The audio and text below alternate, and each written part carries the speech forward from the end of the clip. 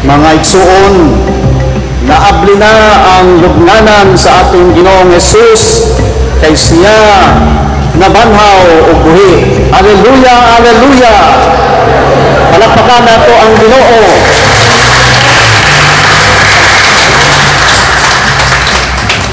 I-greet inyong kapadog. Happy Easter! Happy Easter! Malipayong pista sa pagkabanhaw. Ug naapay laing naabrihan mga igsuon, kaganiha naabri na ang atong puntahan sa Jubilee. Pag-abri ni ining Jubilee year, agi pagsaulog nato sa ika-500 years na nga pag-abot sa atong yuta ni ining Kristohanong pagtuo. Kumusta inyohang pagsulod sa Jubilee Door? Sigpit ang pultahan, masayon mosulod anang dako nga pultahan. Apan ningon ang Ginoo, ang pultahan sigpit paingon sa kaluwasan. Walay laing pultahan kundi ang atong Ginoong Jesus. Kanang Jubilee Door, kanang Porta Santa, Holy Door. Nagpainumdum ka na that Jesus is the only gate to salvation. So katong kamo nga nag-antos, nabulag sa init, maayo po na sa ato vitamin D, no? Importante na sa ato. Naghulat mo, nanuoy ako ninyo kay nainitan, pero lagi sakripisyo. O sa inyong pagsulod, kung dunay inyong kasing-kasing buot, pagpipuli sa Diyos, ni Jubilee, pag-inaw sa Ginoo, at imuhang ipangayon at ipasayuhan. Natin ako ikaw na katupisan, o kung lisod ang katupisan karon, kaya sa pandemya, imualang ka na imuhang pinimos sa pagpangayon pasayo sa Ginoo, o kanang perfect act of contrition. No, kaya imuhang pagsimba o pagkalawa, pag-angkukot para sa pagkapa. Tagaan taog-grant sa ato sa Tupapa this year. Kita nga moagi, musulod, meaning pilgrimage o musulod sa puntahan sa mga Holy Door. Patagaan kini pagpapas sa silot sa atong mga sala. Tungod kay karon Jubilee year, ipapati sa Dios ang iyahang kamanggihatagod, kamalulun o pagkamaygugmaon kanatong tanan. Again, hallelujah! Si Kristo nabanhaw atong daygon o palakpakan ng atong Ginoo pag-usab. I would like to take this opportunity to share with you the pastoral letter coming from the CBCP, prepared for us by our CBCP President, Most Reverend Romulo Valles. I will not read everything, but the important part for us to recollect paghinumdum sa kasaysayan nga niabot ang Kristohanong pagtuo sa atong nasod.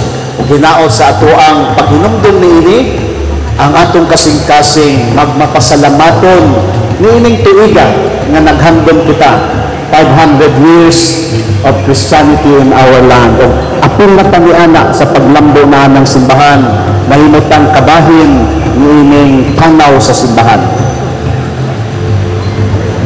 There has never been and will never be a moment in church history when the bearers of the gift entrusted to us by the Lord will not be both holy and sinful, noble and flawed at the same time. And such was the case with the first Christians who came to our blessed islands in the year 1521 and encountered our native ancestors for the first time.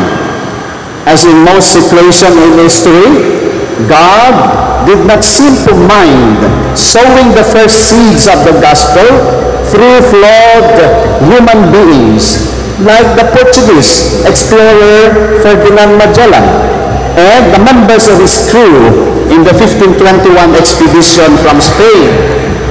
who were all lay Christians. Mga laiko po silang tanan, with the exception of one ordained priest in their company, the chaplain, Father Pedro de Valderrama. These men were mostly mercenaries. Ang ilang tuyo, pato sa laing lugar, aron conquer. But they almost instantly turned into missionaries the moment they discovered the fertile soil of goodwill in the natives they had encountered in Samar, in Leyte, and Cebu. They had come from distant Spain with a mandate not to evangelize, but to find an alternative route to Moluccas. Nita silang dalan kaingon sa Moluccas. They had arrived like hapless strangers in dire need of shelter. They were sea-beaten, weary from the long and perilous journey through the South Pacific Ocean, afraid of hostile natives, wary of pirates, hungry, thirsty, and sick. That was their condition when they arrived. Of the 5 ships that departed from Spain, only 3 made it. 1 got shipwrecked, and 1 deserted them. They even had to deal with conflicts and mutinies among themselves while at sea. If they were in search of gold, these explorers knew they had found it, not underground or in treasure chests, but in the hearts of the 9 simple fisher folks who quickly disarmed their defensiveness with their childlike simplicity and friendliness. Pagkamaygalaon sa ato mga ancestors, they were surprised by these natives who made them feel welcome, gave them food, fish, fruits, coconuts, who allowed them to pitch their tents on the island of Homonhon and later Limasawa, helped them care for the sick, bury their dead, and worship their God. Nga ka maabi-abihon ang atong mga naunang mga ancestors. They who thought of our ancestors as pagans, as godless people, were surprised to find God in the generous hearts of these natives who opened their doors and treated these weary travelers with compassion. They also went out of their way to help them procure enough food provisions to be able to reach the Moluccas and eventually return to Spain. So touched must Magellan have been by the spontaneous gestures of hospitality, friendship, and generosity that he had observed while in the company of these natives, that from being mercenary, he suddenly shifted, acting like a missionary in all his awkward and limited knowledge of the Christian faith. Napugos si Magellan, mahimo siyang missionary, bisan og wa say angay. Pigafetta, the historian or the chronicler, itong nagsulat sa journal, could not contain his own emotions as he narrated how awed he was about the kindness of these gentle souls to them. He described in great detail how they had gone out of their way to build them a platform made of bamboos in Limasawa on which they could celebrate the first Mass on that Easter Sunday, March 31, 1521. O sa ulong nato ang anniversary karong adlaw niya ng first Easter Mass. And another one in Cebu, when they celebrated the first baptism on the third Sunday of Easter, April 14, 1521. So we will also have a reenactment sa bunyag sa third Sunday of Easter. Magellan did not pressure them to do all of this at gunpoint. They did it in the plain spirit of paminuluyan, pagpapakatao, pagpakipagkapwa-tao, which are the genuine vessels of evangelization. At the first Mass in Limasawa, Pigafetta describes how the families of Raja Colambuk and his brother Raja Siagu even volunteered to join them, how they too knelt at the consecration with them, how they offered them gifts of 2 slaughtered pigs and assisted them in planting the cross. The icon of the cross, which means the whole world to us now, this symbol of God's eternal love and the price the Son of God is willing to pay for love of humankind. This cross of our redemption became the first Christian icon ever to be brought to the consciousness of our ancestors. If Pigafetta had lived in our times, we would probably be saying these natives put them to shame. They who claim to be Christians, they who thought they were bringing us the Christian faith, must have felt like they had discovered it instead in the beautiful hearts of our ancestors. And the baptizing became practically a mere naming of what they had discovered, namely God's grace already at work in them.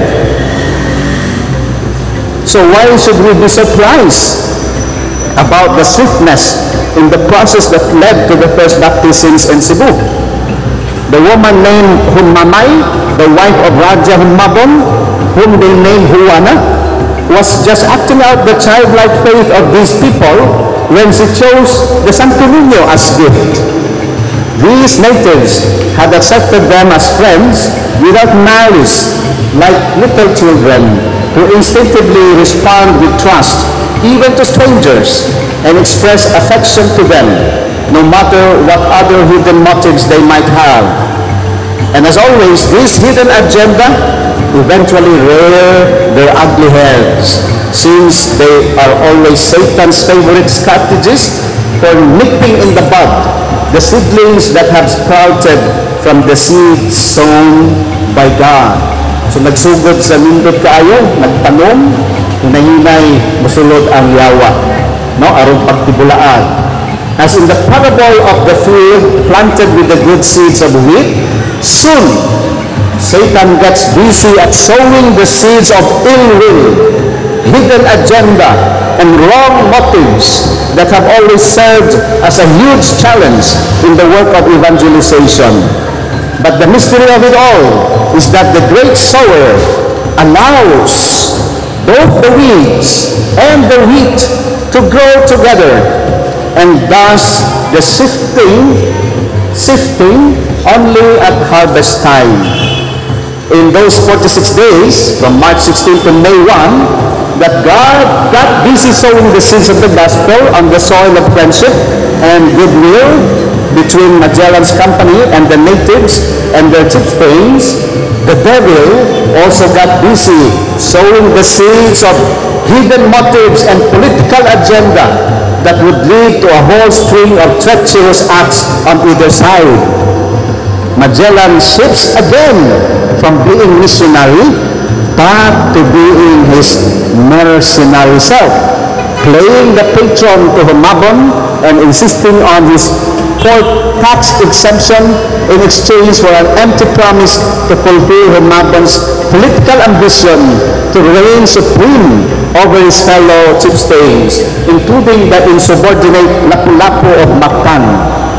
Soon, Magellan's hubris brings him to his enemy, Nemesis, when he gets deceived by the treacherous gift of 2 goats from the other chieftain of Mactan, Rahasula, and his overconfidence leads him to a trap that makes him fall tragically in an ambush on April 27, 1521. Soon, even the Malay slave Enrique, who used to serve as the loyal interpreter, would turn around and become their enemy. He would turn from a facilitator of dialogue to a reinforcer of conflict, when the survivors refused to grant them the freedom he claimed he deserved after the death of Magellan's master. How accurately St. Paul has expressed it in his second letter to the Corinthians. We hold this treasure in earthen vessels. Earthen vessels. Murag ka ng pot. Very, those are weak, fragile. So that it may be clear to us that its surpassing power comes from God and not from us. The treasure of the Christian faith came to us through the earthen vessel that was Spain, and its own unique brand of Christianity in the 16th century, which was both noble and ignoble, sublime and treacherous, missionary and imperialistic. The bearers of the icon of the cross of Christ soon also brought with them another cross, the cross of colonial rule, which we eventually repudiated. Yung sa likway nato, katong colonialism. We found the reason to throw away this cross of oppression precisely because we embrace the true cross of liberty, the cross of redemption, the cross of God's unconditional love, the cross that gives us human beings our true dignity as sons and daughters of God. This is a good estimation sa mga Pilipino nga moingon nga nang mag-celebrate man ta 500 years nga ani diri din sakpan na tagisakop man ta. Actually, that was true. Colonial rule, but kita mismo ang atong mga ancestors gisalikway ka ng colonialism, pero wala natong gilabay ang tinuod na krus, the true gift of faith. Atong gihuptan ang tinuod na krus sa kaluwasan mo na nagpabilin sa ato ang kapilimbang. Amen. We therefore look back and say to ourselves, despite all the pain that we have had to go through, we will forever be grateful for this cross. After all, we received the Christian faith as a gift, not from Spain, but from God, albeit through this flawed but well-meaning Christians from Spain and Portugal. And since we count it as grace, we also presuppose that God knew well enough to endow our ancestors with the intelligence to accept what was good and reject what was evil in what the Spaniards had brought with them. We must humbly admit, though, that humans as we also are, we are obviously not always succeeded in that endeavor. It took centuries, hundreds of years, for our ancestors to be able to discern the mixture of mercenary and missionary spirits in all the human and earthen instruments that served as bearers of the precious gifts of the Christian faith. Eventually, they also saw the difference between those who came as true shepherds and those who acted as wolves in sheep's clothing. Those who truly cared for them and those who were cruel and abusive to the flock entrusted to the pastoral care. Here we are, 5 centuries later, my dear brothers and sisters. We continue to learn to sift the grains from the chaff. Nindot nga image, nagpadayon ta sa pagpili unsa tong maayo o unsa ang dautan. Ang tinuod nga humay o sa ditong mga tipasit. But the faith that we continue to embrace, the Christian faith, even after we rejected colonial rule, must mean that our ancestors did not equate Christianity with the treacherous economic, political agenda of the colonists. At some point, the faith that we had embraced was no longer alien to us. Katong Kristiyanismo, dili na banyaga kanato. It had succeeded in taking root in the fertile ground of our innate spirituality as a people, with our own unique gifts and charisms from the one Spirit that we received at baptism. Sasambingay pa sa katong nagkadayo klaseng mga yuta. Ang atong kasing-kasing, murag katong yuta nga papunok, diin ang liso sa pagtuo miturok ug milambo. Amen. Kana ang pagbalik lantaw nato mga igsuon sa kasaysayan sa pag-abot sa ebanghelyo sa Kristohanong kinabuhi sa atong nasod. And now, brothers and sisters, we celebrate this Jubilee year, and I, as your bishop, mag-ampong ko alang kanatong tanan nga magmapasalamaton atong kasing-kasing nga nabunyagan ang matag-o sa kaninyo ni bawat niining Kristohanong pagtuo. O gani nagpabilin man dunay kahuyang, dunay kamaayo, kita isip simbahan. Hinaot ang mga kahuyang nato makabalita, mutanaw o mupasaylo aron kita mahimong kining reconciled na community. O kanunay nato i-celebrate unsang maayo kanato. Let this year be a year of looking back on history, sama sa di-attempt meaning atong pastoral letter to remind us so that we can understand better who we are in the present as communities of disciples, and an opportunity also to look forward in the next 500 years with the same missionary zeal that made it possible for us to receive the Christian faith. What we receive without cost is also what we give without cost. Diri atong tema, gifted to give kita. Cardinal Tagle expressed this so well when he said, the gift must continue being a gift. If it is kept for oneself, it ceases to be a gift. By God's mysterious design, the gift of faith we have received is now being shared by the millions of Christian Filipino migrants in the different parts of the world. Maybe namin mga pariente, kapamilya, to us abroad. Dala nila kining Kristohanong pagtuo. Sila'y magsabuag dito. Even if wala nila tuyuan na nahimo silang missionary. It is the zeal that must move us who have stayed in our homeland to ask ourselves, how are we sharing this gift? Kanang imong kalipay sa pagtuo, ginaunsa nimo na pagpaambit sa uban. To repeat the words of the Holy Father, how we are caring for those who are hurting and living on the fringes of life. So dear brothers and sisters, happy Easter kaming tanan, happy remembering, no, kanang unang higayon na nagmisa sa Pilipinas this day. First Easter Sunday, and we are all commemorating that. O kita nga misulod sa Jubilee Door. Let us be humble in front of the Lord. Atong surrender ngadto kaniya atong kinabuhi diha sa iyahang gugma o kaluoy. Again, hallelujah, hallelujah. Atong dayon na Dios sa makusog nga palakpak.